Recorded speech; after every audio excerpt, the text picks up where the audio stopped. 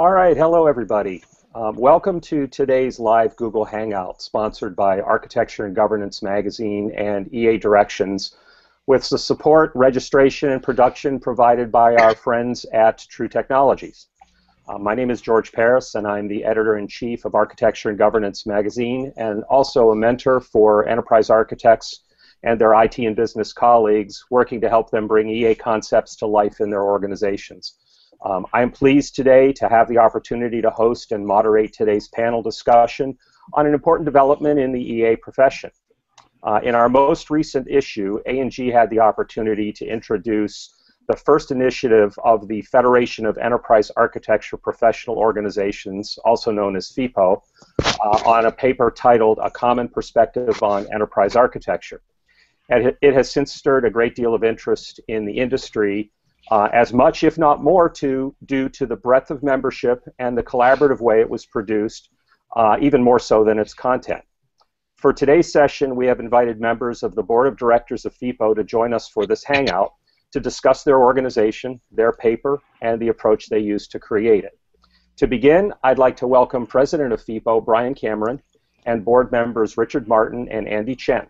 Brian, let's start with you. Can you take a moment to introduce yourself to our viewers? Sure, it's a pleasure to be here, George.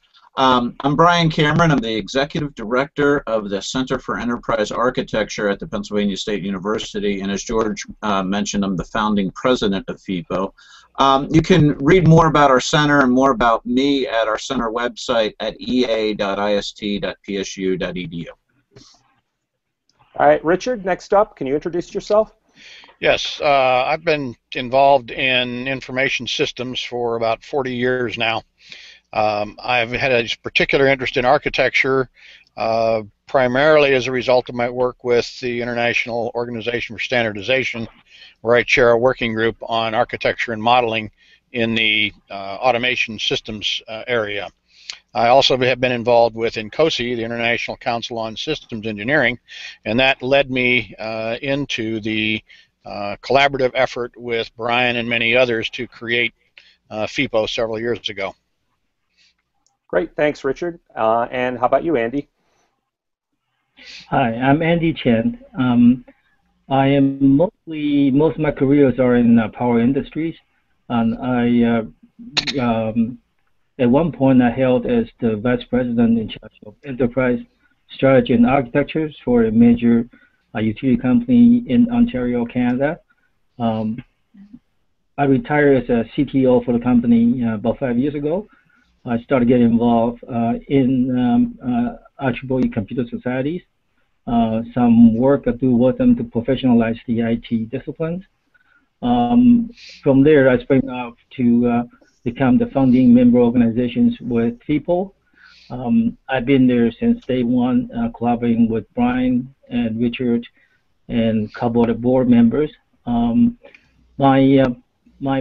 thought to the table is I've done some enterprise architecture for a company with some experience. I'd like to bring that to the table with the rest of the group to give a real industrial view of the enterprise aspect. So that's what I contribute to the group. That's it for me. All right. Thanks, Andy. To get started, I'd like to throw the first question over to Brian. And since there's people on the line who may not know very much about FEAPO, why don't you take a few minutes and tell us a little bit about it and why the organization was founded? Okay, great. FEAPO is a unique organization globally. The idea for FEAPO originated well over 4 years ago. As I was forming the Center for Enterprise Architecture at Penn State, I was invited to be on different working groups and boards of many different professional organizations that either represent the profession as a whole or represent pieces of the profession, business architecture groups, data architecture groups, etc. And what I saw from this unique vantage point was that A, there was a lot of good work being done out there, but B, there was also a lot of reinvention of the wheel and a lot of duplication of some very fundamental efforts for the profession. So, for example, one group would come out with their set of competency standards for the profession, and then the other groups that weren't involved in that effort would come out with their competing set of standards. And it left the profession, in my opinion, very fragmented and confusing for the practitioner. There was no one clear leader advancing the profession forward. One of our goals at Penn State is to help enterprise architecture evolve into, quote, a real profession someday on par with established professions like accounting, engineering, etc. And I think we all agree we've got quite a bit of work to do before that day gets here. And in our opinion, if the industry didn't decrease the fragmentation and come together, that day may be a long time in the making or may never arrive.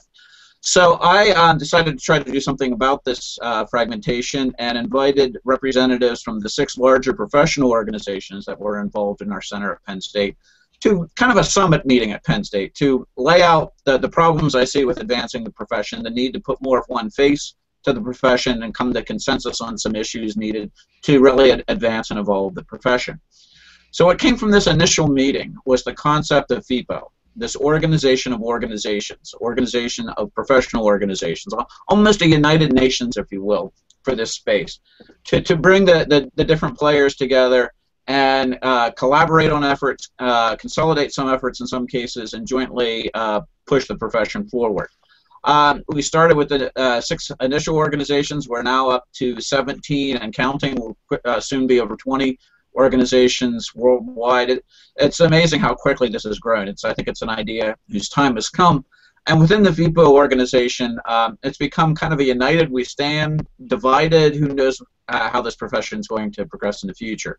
So we've come a long way in a short period of time.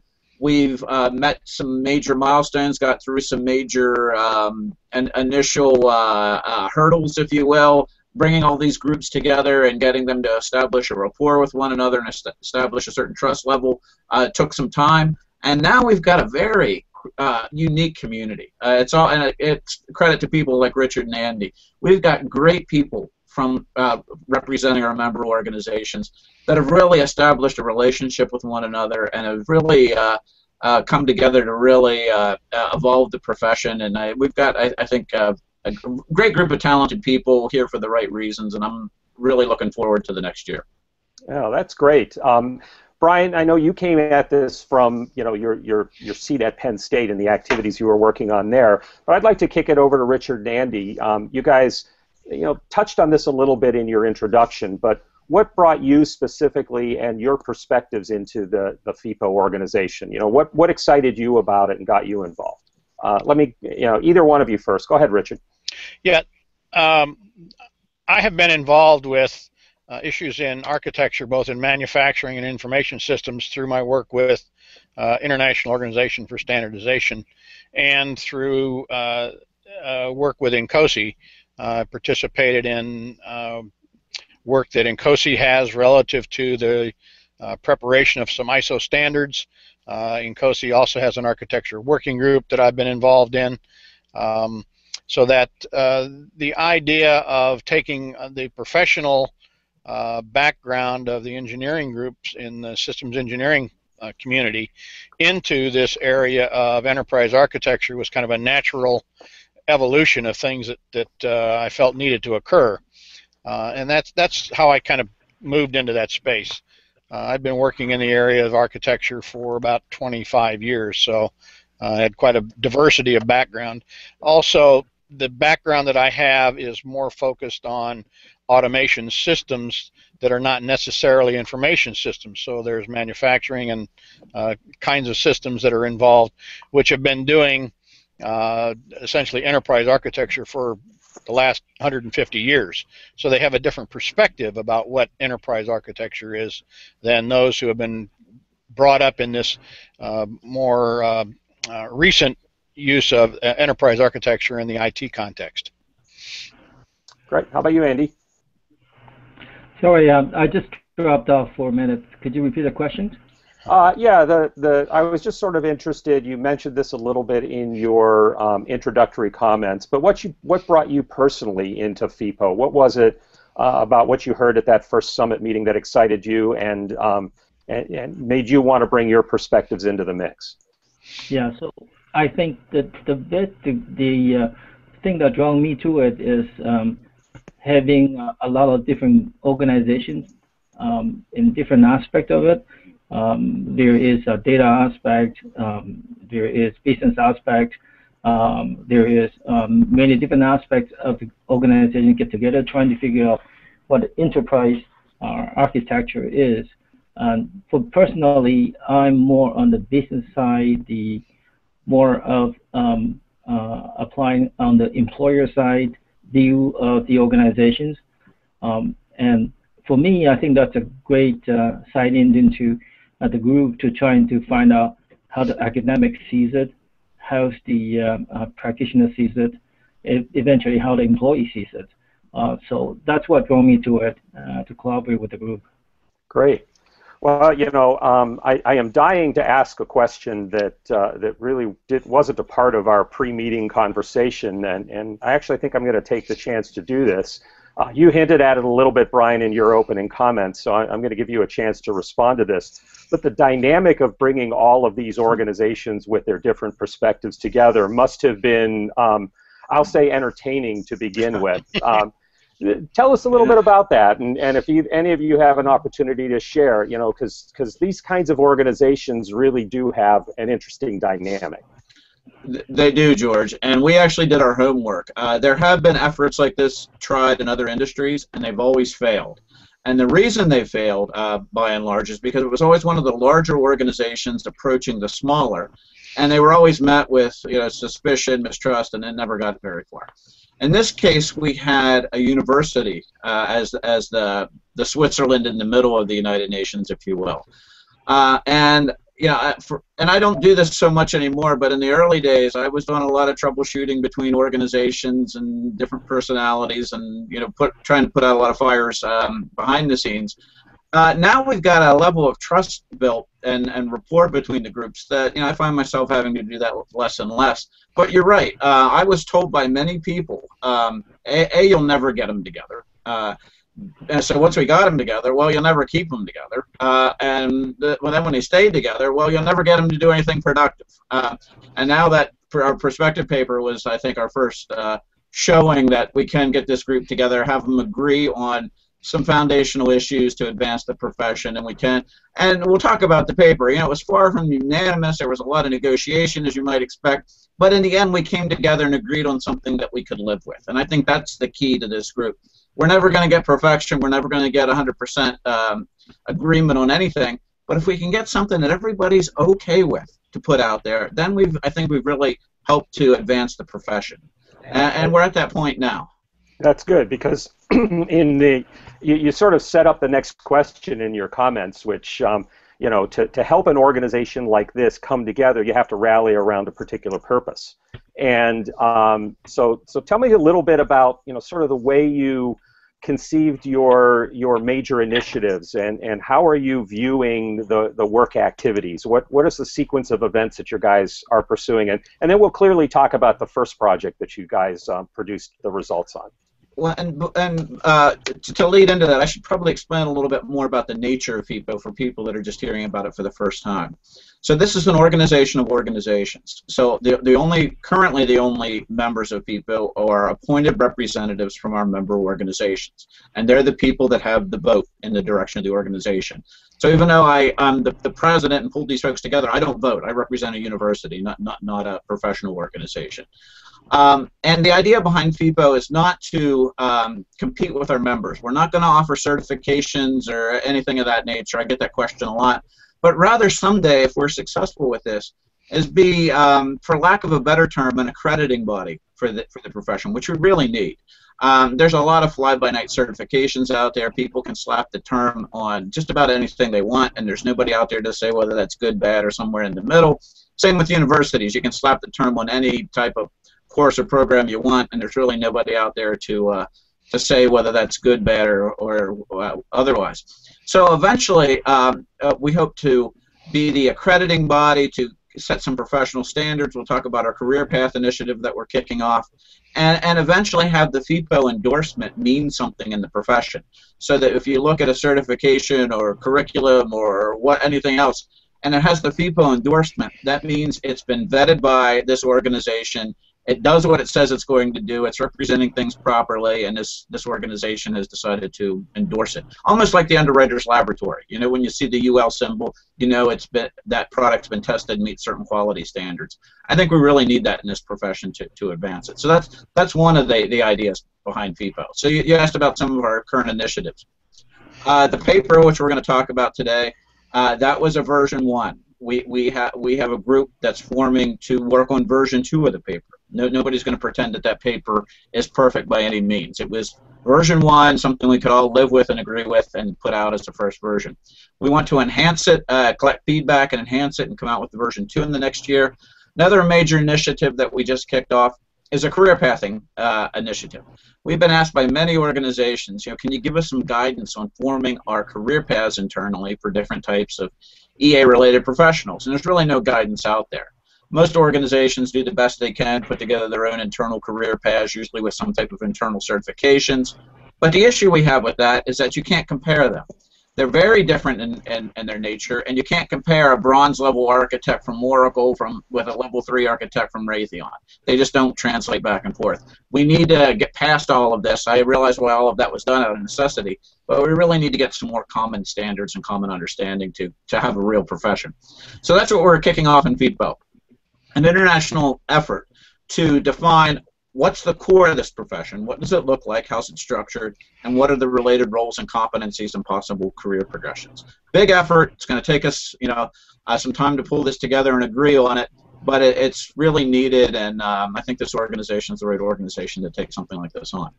So Andy, Brian mentioned the next couple of years and the set of initiatives out there. Where do you see the organization heading? What's the timing? Brian said it's going to take some time. How does that timing shape up for you guys? So there's a couple aspects that I think the organization is going to grow. I think the organization actually is an international organization. We are members from Australia, we're members from British England, and Britain, and among other countries. They are collaborating with us. So I think more of just expanding out to just North America, but globally trying to reach out because it is applicable worldwide, these issues that we're facing with. The other aspect of it is trying to integrate it with the academics aspect of it, the research academic part. Most of these organizations right now are organizations of societies like ourselves, electrical engineers, computer societies, or system engineers, and different other disciplines.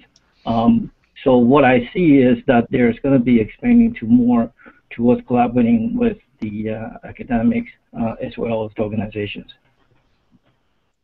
Richard, Brian, anything to add to that? Let me add something that kind of got glossed over here a little bit.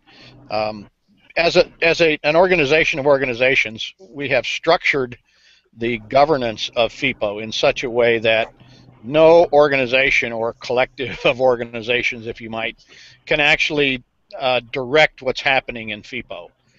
There is very limited opportunity for any organization, a single organization, to kind of take control and move us in a particular direction. And because of the way we are structured, many of the organizations that are participating in FEAPO have to work together for us to make progress. So nobody can kind of step out and say, I'm going to do this and all you guys can follow. The organization cannot support that kind of effort. It can only support collaborative efforts among the professionals that are involved. And I think that's one of the real strengths going forward. And for FEAPO to succeed, we're going to have to continue that collaborative effort. And I think that the perspectives paper is one result of that. I think the work on a career path is going to be another step in that direction. But it does require that many of the organizations who are members get involved and participate. That's an essential aspect of the organization, and I think it's probably its greatest strength. If I could pick up on that comment as well, we have many other initiatives. We have a very robust and aggressive roadmap of activities. Richard's actually an integral part of a taxonomy working group that we have within FEAPO, trying to bring together the different taxonomies and perspectives from our different member organizations, and they're doing fabulous work. So we've got many different working groups, all on pretty aggressive timelines. I mean, the profession, in our opinion, can't wait 5 years for this stuff. We mentioned the career path. We're trying to get a straw man out for a summit meeting we're having on the profession in June to have some straw man work for us to tear apart when we come together face to face. And as Richard mentioned, one of our big constraining factors right now, we need more people involved. We've got so many different possible initiatives, and we need to get more people from our member organizations and otherwise involved in these initiatives to push them forward. And we're getting a lot of great interest. I think that'll happen as we become more known and people see that this group is really poised to make a difference in the profession. Mm-hmm. Yeah, and I think the way people are going to see it is a byproduct of the work that you produce. And yeah. Richard, you mentioned the paper. And I know many people who've joined this Hangout this morning are interested in hearing about that paper itself and how it came about. So, Richard, why don't you tell us about the Common Perspective of Enterprise Architecture paper? We've kind of covered a little bit about the reasoning, but how did it shape out? How did you decide what was going to be covered and not covered? What was the genesis of that and the way it unfolded? Okay, let me kind of give you a history of what happened. In February of I believe it was February of 2012, we had a meeting of the membership that occurred at the IEEE facilities in Los Alamitos, California. And one of the ideas that came out of that meeting was that we needed something that we could present so that people who were not in the profession of enterprise architecture or working in the domain of enterprise architecture could get a sense of what enterprise architecture was all about. And we decided that the initial part would be to then conduct a survey of our members to see what kind of questions we should be asking so that we could prepare a paper which was really targeting non-EA professionals. The result of that was a list of questions that were prepared and again sent back to each of the members for their response to the questions. Many of the member organizations actually solicited input from a number of their particular members. All of that information was gathered together. It turned out to be about 42 pages of responses to those questions, and that was synthesized into a first draft paper of about 35 pages, so we didn't cut much out at that point. We then did a review and feedback on that first draft. We also had conducted a summit in a Penn State facility where we had about 40 people in the room talking about that paper, what it should address, the orientation that it should take to its audience. We worked through some of the major issues that we had, deciding some things that just couldn't go in the paper at this point, others that needed to be elaborated. We then created another draft which was reviewed. We had another meeting in Chicago where we went through parts of that draft and what should be updated and modified in it, and then produced a third draft which was then sent out to each of the member organization delegates, requesting a yay or nay vote out of them, given that, as Brian said, this was our kind of what we could agree to at this point, and it's our first cut, not necessarily the final say, but something which we could all point to and say, this is our best estimate of how we should be presenting enterprise architecture to a broader audience. The paper is rather progressive in many ways because the kinds of enterprise architecture activities that it describes are sometimes not common in some of the subdomains of enterprise architecture activity. Some of them, and I don't think that there is any organization within FEAPO that's entirely satisfied with it. There is more work to be done. But as it turns out, every one of the member organizations that took a look at that third draft agreed that it was a suitable product for FEAPO to put out as our first attempt to try and summarize for a non-professional audience what enterprise architecture was all about. And I want to thank A&G Magazine for publishing that. This is something that we thought needed to be done, and it launches us with an ability to have a referenced work that we can then cite on Wikipedia pages and in other publications from our member organizations. So I want to thank you very much for that. Well, you're welcome. We appreciate the opportunity to have taken part in that, and you know, certainly we know there's a lot of feedback, and people are actively out there looking at the paper.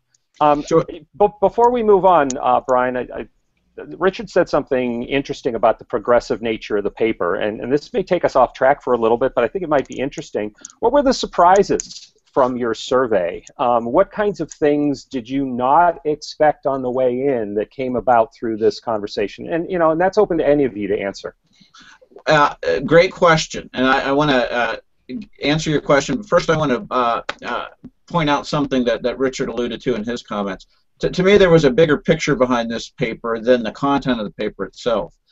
Richard mentioned a summit meeting we had at Penn State to discuss the paper.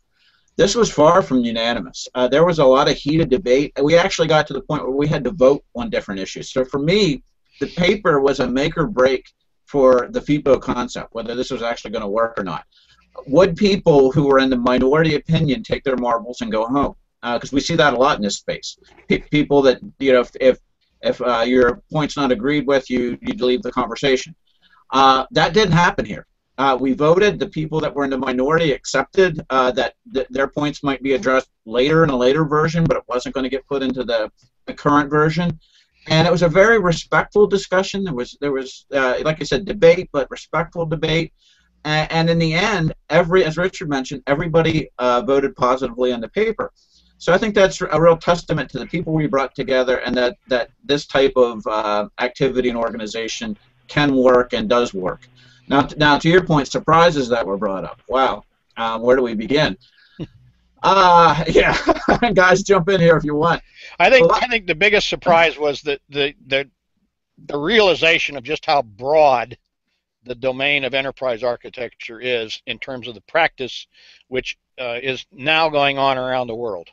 I mean, it spans an enormous range of activities in different organizations. Well, and a lot of very different perspectives on what it is, from a very IT-centric traditional perspective to more of an enterprise-wide, you know, perspective as well, which I think is becoming more the predominant perspective, but not universally embraced. And a lot of debate. And you know, as Richard mentioned, we had a very long paper at the beginning, and got a whole host of feedback on this paper, some positive, some negative, and then we looked for common trends and tried to synthesize across the best we could. And you know, there's just, as Richard mentioned, a whole range of opinions and perspectives on what EA is. So trying to synthesize that down to something we all could live with, what was a challenge. And you know, I think the surprise for me, if anything, was well, I wasn't necessarily surprised, but just how much synthesis we had to do. In some cases, you know, there was some overlap, but not a lot of overlap, and a lot of discussion on points. I sometimes say this was almost like getting a bill through Congress. So we had to have discussions on. We realized this is your point, but here's what the majority of the group are saying. Can you live with this? So a lot of those type of discussions. So the amount of time that went in to achieving the consensus, I think, was maybe more than I was expecting, but well worth the time. Well, you know, I certainly applaud you all for the level of enthusiasm and activity. Being someone familiar with standards groups and organizations going way back, you know, many of them have a somewhat jaded history of not being able to play nice together. So it's quite refreshing, particularly as something as big and broad as enterprise architecture, to reach at least a consensus opinion like this. One of the biggest, most interesting parts of the paper that I found, and that I think about the enterprise architecture profession, and you allude to it, and maybe this is going to be part of a future work activity, but it's the very interconnectedness of the enterprise architecture discipline to everything else that gets done, from portfolio management and governance and leadership and strategy formulation. You know, you do pay a little attention to that in the paper, and you introduce those concepts, but I'm wondering, will those kinds of discussions come up in future drafts, or will it be an entirely different initiative? Yet to be determined. Great. I think we will be addressing many of these. The focus now is going to shift a little bit into the career path effort. It's just one of how many people we can get involved in doing things, and these efforts are significant. And for an organization which is essentially depending on volunteers who are being volunteered by other organizations, there's only so much bandwidth that we have available. The focus is now going to shift somewhat to the career path, but we are going to have a continuing effort to look at the issues that the paper has raised, and those comments that we received early on that kind of got shed as we were going along as being secondary to what we felt was the primary mission of the paper, which has to be remembered to be towards non-practicing professionals. Mm-hmm.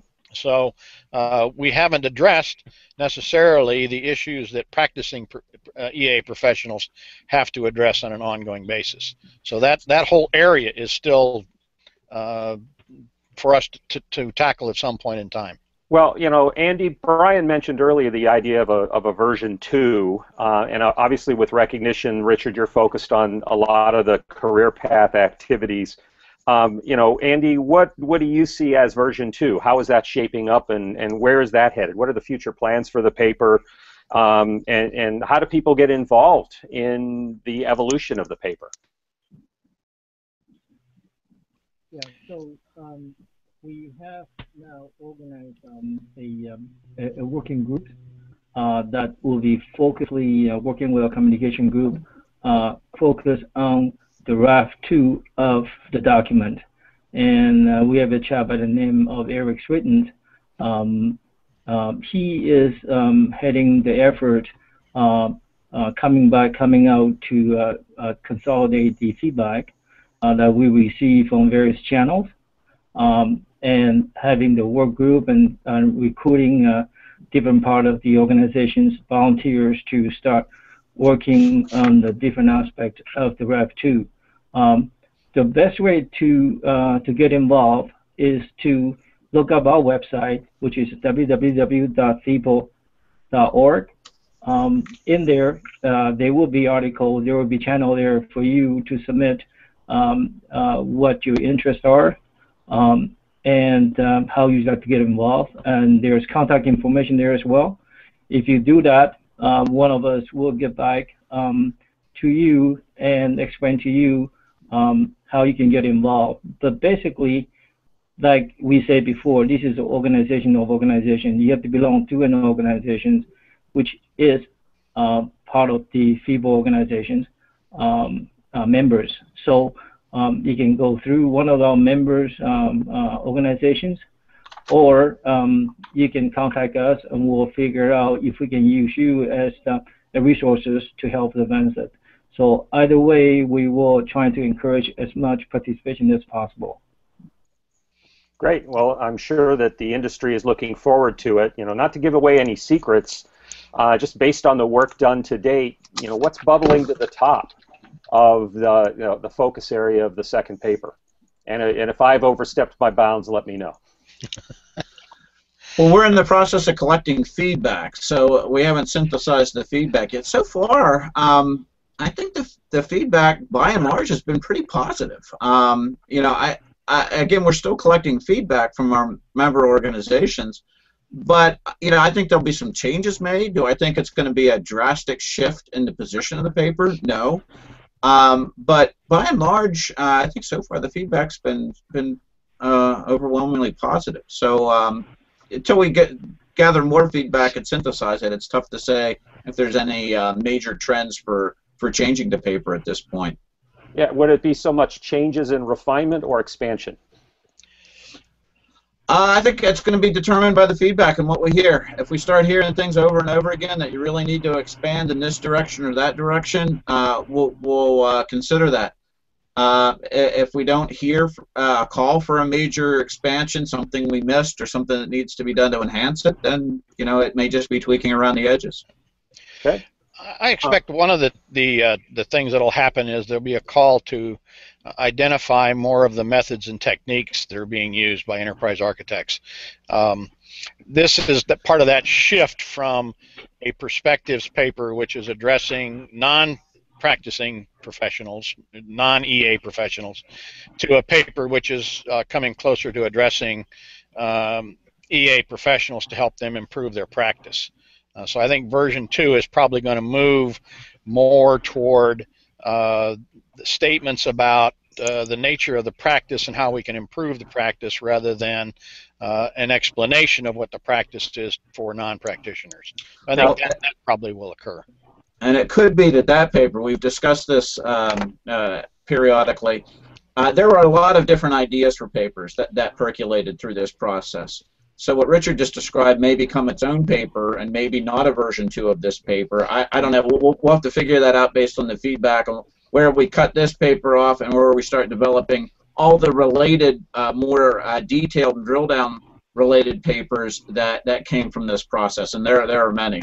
Yeah, well, the landscape is huge. I mean, as you said earlier, Richard, the EA discipline is vast. It is, my comment, interconnected to many things, and there's many different nuances, everything from the practitioner level up to the leadership level that need to come to bear. And you had mentioned a little bit earlier that you were looking into taxonomy work as well. I don't know if that was you or yeah, that's me. Let me move this in a little bit direction. One of the challenges to developing EA as a profession is this vast landscape that you're talking about. For most professions, they tend to focus in a domain area fairly quickly.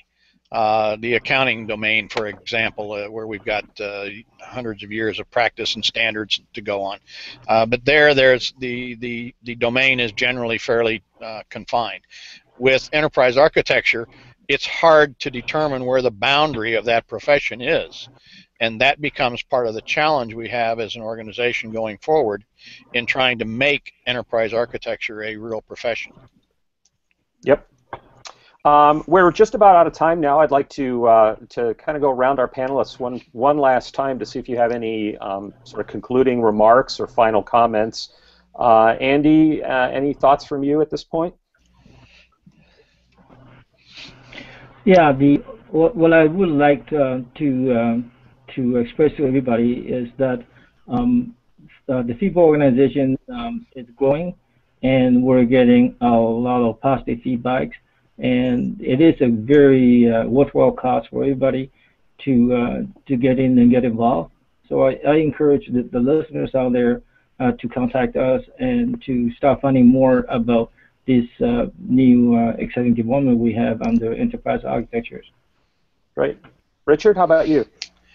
I think I kind of say ditto to what Andy was saying, that one of the difficulties with any organization which depends on volunteers is getting enough volunteers to do all of the work that's necessary and fruitful.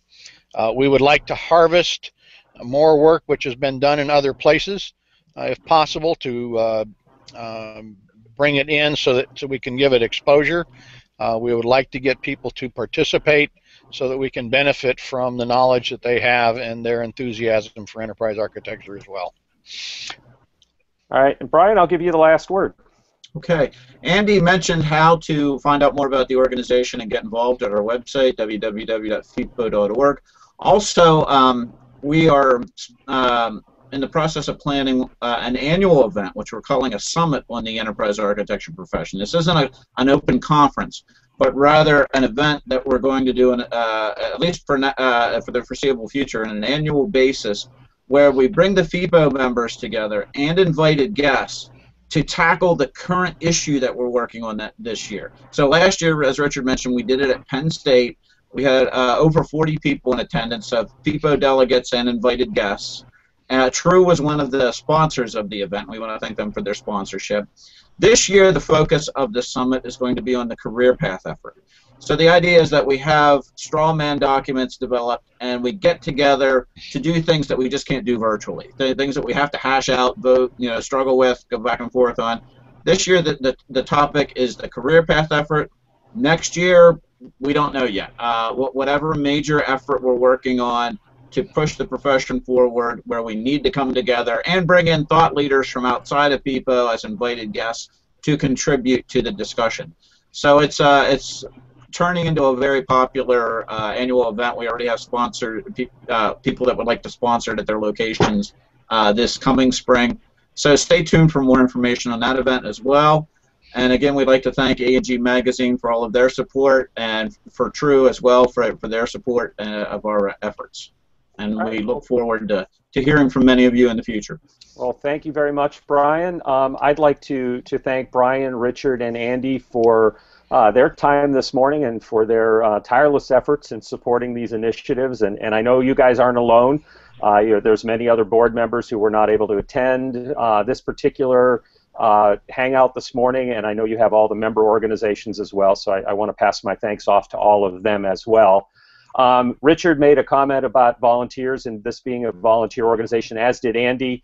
I would also like to give a little plug for Architecture and Governance Magazine. All of our contributed articles are done on a volunteer basis as well, and we're always looking for new and interesting perspectives from the practitioner community, from the end user communities, from vendors and so forth. So if you feel motivated to write, please consider submitting an article to Architecture and Governance Magazine. There's information at www.architectureandgovernance.com with submission guidelines and the details about the process.